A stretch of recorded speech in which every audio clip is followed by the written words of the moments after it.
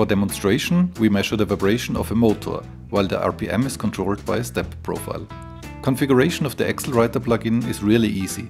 We define the trigger condition and at which cells data should be written, for instance here vibration and frequency.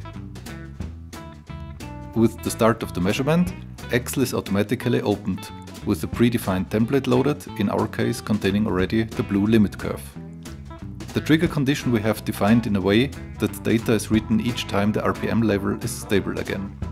Seeing the live data, you can easily validate an ongoing measurement and react when something unexpected happens. And having the report finished immediately after the measurement will save you time.